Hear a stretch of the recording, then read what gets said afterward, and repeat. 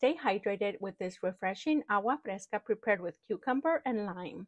To prepare this recipe, we need 2 cucumbers and 4 limes. Start by blending the cucumbers with 2 cups of water, reserving a few slices to garnish the drink at the end.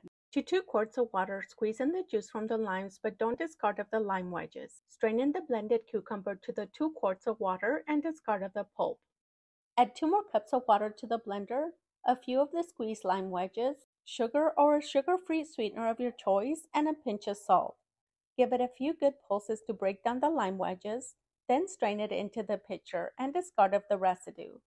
Give it a light stir before serving and serve with lots of ice with your favorite garnishments like lemon and cucumber slices, chia seeds, or dip your glass in your favorite rim paste. And enjoy it on a hot day like today.